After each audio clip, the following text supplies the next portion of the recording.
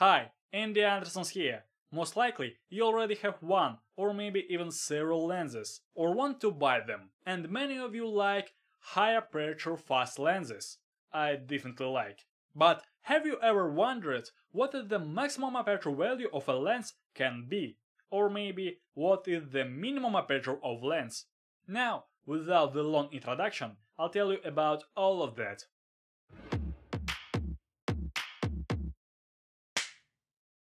Firstly, short explanation for new members. A camera's aperture settings control the area where light can pass through your camera lens, and the value of this indicator are usually defined as f-stops for standard lenses and t-stops for special sign lenses. This value affects both the brightness and depth of the field of final image. And a brighter lens with a less aperture value has a shallower depth of a field, thus producing greater blurriness, so we can get a nice bokeh. However, if you increase the aperture, then the background will become sharper. So, a smaller aperture value means a larger hole in a lens, and vice versa. But you asking, what are the theoretically possible limits of a lens aperture? Most available lenses will use the 1.4 to 22 aperture range. Actually, values from 1.4 to 2.8 are still not so common and used only with fast lenses. But sometimes there are lenses whose aperture value is less than 1. One of the most famous is Carl Zeiss planar 50mm f 0.7.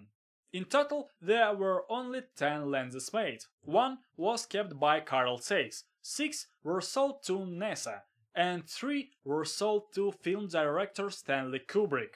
The last one used these lenses when shooting his film Barry Lyndon, which allowed him to shoot scenes lit only by candlelight.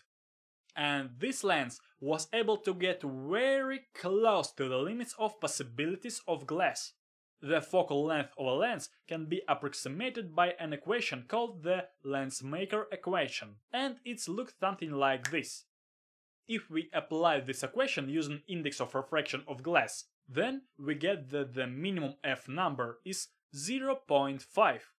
Also, do not forget that the lenses do not consist of a single lens, and also include, for example, spherical elements. And all this affects the overall speeds of all system. And of course, if we will use other materials except glass, maybe diamond for example, we can get a lens with a bigger speed value. But just imagine how much such a lens would weigh, and how much it will cost. But everything I have said applies only to cameras with standard matrices. For self-education, I recommend to watch a recent video from Media Division on how they created a camera with a depth of field equivalent to an impossible 0.3. They are awesomeness. By the way, what about maximum value of aperture? Everything is simple here.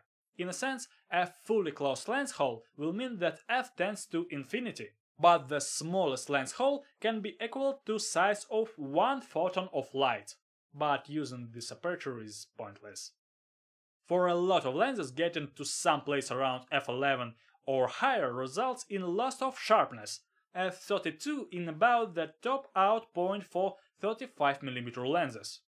So, do not forget, bokeh is good, but it's much better to get the background right and use it in storytelling than just blur everything to a sauce.